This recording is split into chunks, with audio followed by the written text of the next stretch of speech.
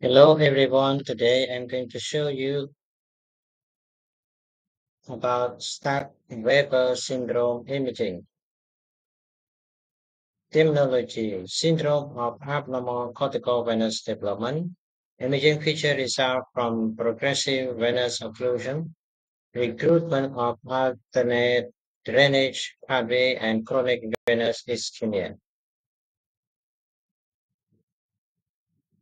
Most common signs and symptoms: seizure 75 to 90%, hemiparesis 30 to 66%, stroke-like episode, neurological deficit, headaches, and intellectual disability, facial, facial capillary malformation, hot vein stent in 95%, V1 distribution is choroidal angioma, 70%, especially with eyelid stent, increased intraocular pressure, congenital glaucoma, leading to ophthalmos in young, retinal telangiectatic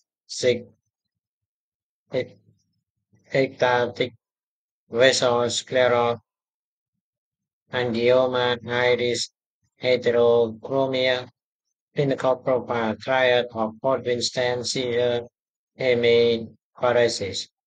50% have extracranial Podwin-Stan, torso or extremity. Demographic: it's rare. Facial lesion is visible at birth. Leptomeningeal angiomatosis may be occur if no facial lesion and no seizure to prompt imaging. Seizure typically develop in first year of life. CT, Kira subcortical calcification, tram tract apparent, plus minus cardiac sickening, and sinus hyperpneumatization.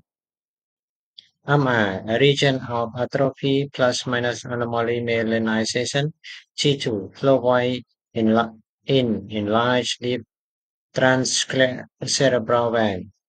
Clear, atrophy, low plus minus bright saccade signal of leptomeningeal angiomatosis. SWI, G2 strict,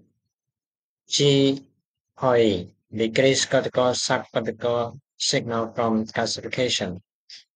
T1C plus, enhancing leptomeningeal angiomatosis. Abundant medullary and deep draining vein. Choroidal glow, enhancement of angioma. MRV, absent normal cortical vein in affected region. PWI, increased perfusion early, decreased perfusion late. FDG PET, progressive decreased metabolism in affected brain. This is a non-enhanced CT in an 11 years old girl with intractable epilepsy, so bilateral subcortical calcification characteristic of Sturge-Weber syndrome.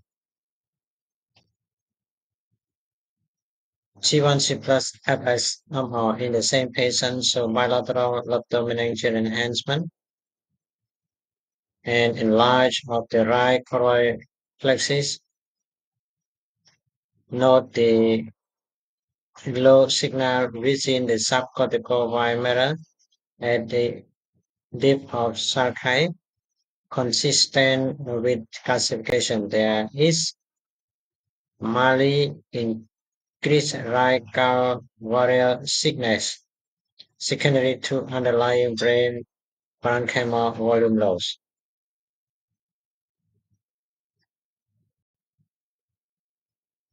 T2 in a 10%, a 10 years old boy with a right-sided hemiplegia and seizure, so marked parenchymal volume loss and low signal corresponding to an area of cortical subcortical calcification seen on CT.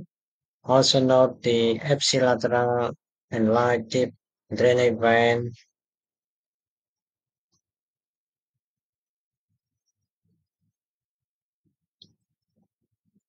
Non-contrast enhanced CT in a 10 years old boy with a right side hemiplegia and seizures of continuous subcortical calcification in the left frontal lobe.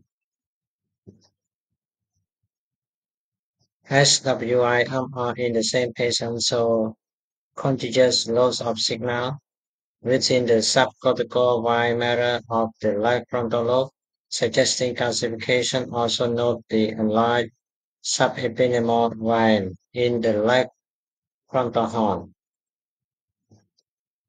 Treatment. Pre-symptomatic, some recommend low dose aspirin plus minus anticonvulsant.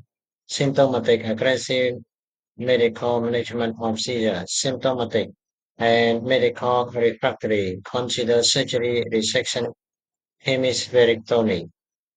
Thank you.